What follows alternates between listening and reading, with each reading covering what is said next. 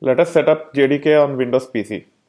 I am opening Chrome here and searching for download JDK and click on this Oracle's URL.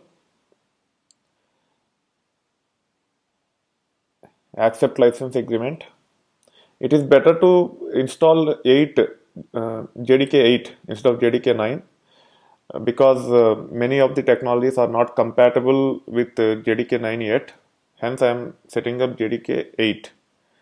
And here we need to download 64-bit version, which is the last one here. And we can click on this and it will download.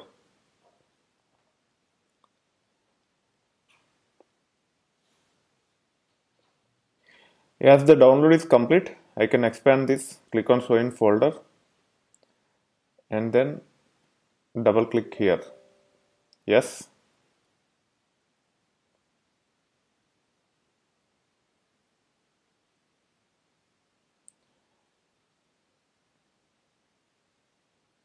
And now it is actually installing. You just have to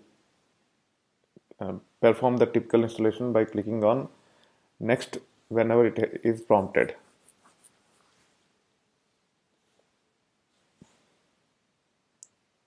Next. Now it is installing.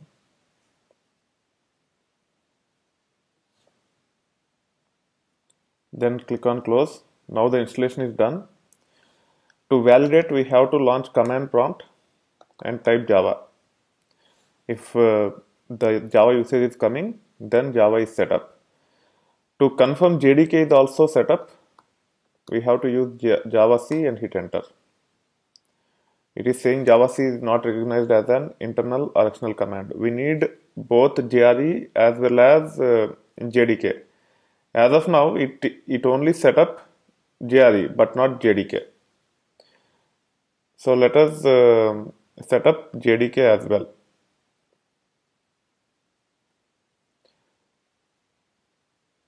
For that,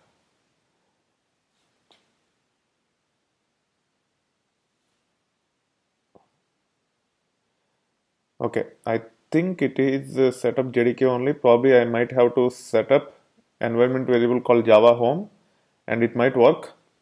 Let us see. As the JDK is installed, now I am going to File Explorer and in the File Explorer I am going to this PC, C drive, Program Files, Java. You can see JDK as well as JRE here. Both JDK and JRE are set up. But due to environment variables, it is only able to recognize JRE but not JDK. If you look at JRE and go to the bin, there will be Java file here, you can see, but there won't be Java C. But if I go to Java and double click on JDK and go to bin, you will see Java C file here and also Java file. So if I actually update the path pointing to this location, I will be able to open both Java as well as Java C. Both will work if I give this location as part of the path. So the way we need to do is search for environment variables here. Click on environment variables, go to system variables, don't go to user variables.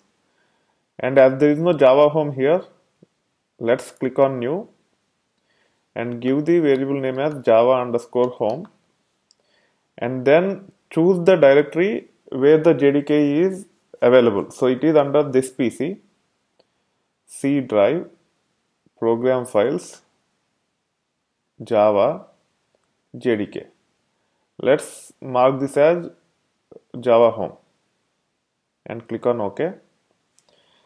And then you also need to update the path. Only when path is updated, the files in bin directory can be accessed from anywhere. Otherwise, I have to give the fully qualified path every time.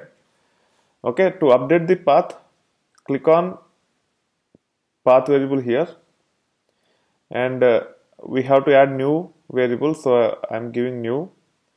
And already we have something called java underscore home, so we can give java underscore home here.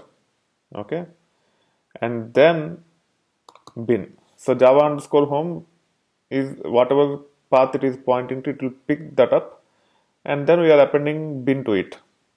Always java home has to be the base directory of our installation, which contains the bin directory, and then path has to be till the directory where the executables are. So in this case, the executables are under this location. Click OK, OK, OK. Now launch command prompt and type javac version, and we got it working. So this concludes the setup of Java. Also, let us validate Java version as well to make sure both of them are working.